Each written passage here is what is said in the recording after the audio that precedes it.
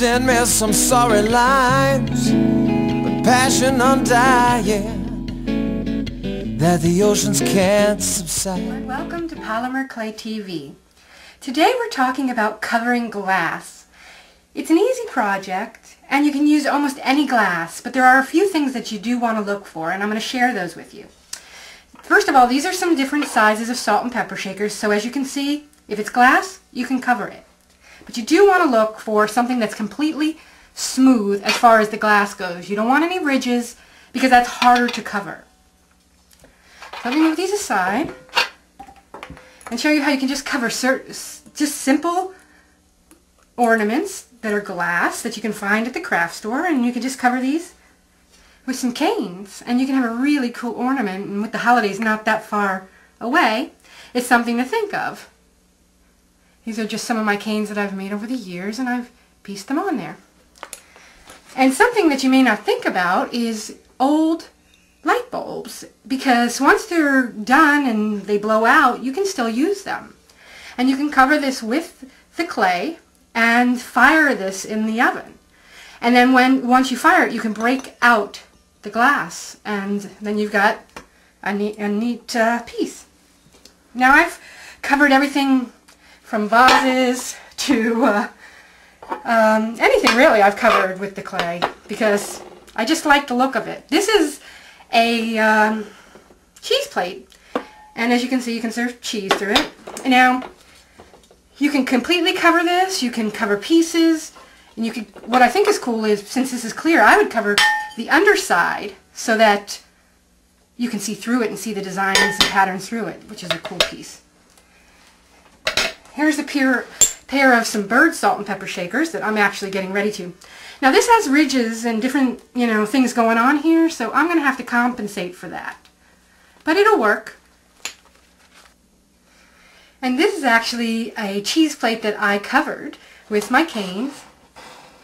I just went a little crazy with this. And it's just wooden underneath. But as the other one is glass, I think it would actually even be cooler because you could see the designs underneath. And this is another heart ornament that I've covered. So that'll give you some ideas. And it really is a simple project. I do want to show you one technique that works for applying canes. And this is a cane that I made a while back, and I just want to cut a slice off. You don't need too thick. Let me move that away. So you can use either your brayer or you can use a rod. But to be honest, I prefer the brayer for this since it's almost the same size as my cane slices. So what I do, gently start rolling the brayer across, because what I'm trying to do is flatten it a little so that it makes it more uniform to apply to a piece of glass. And you can stretch the clay this way very easily.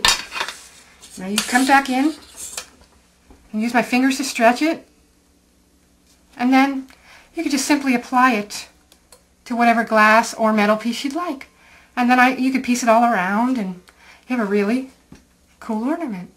This is a really cool vase that I found in my travels that is eventually going to be covered with polymer clay.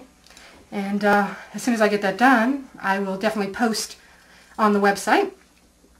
I have to say that I used to sell these when I did the art shows, and they came in multiple colors. Like there was a purple one, a blue, I want to say like a pink, and they sold like crazy. And this is the only one I have left, which I actually just found recently at I think a thrift store or something. So look around for neat objects that you can cover with clay and have fun. Thanks so much for joining us.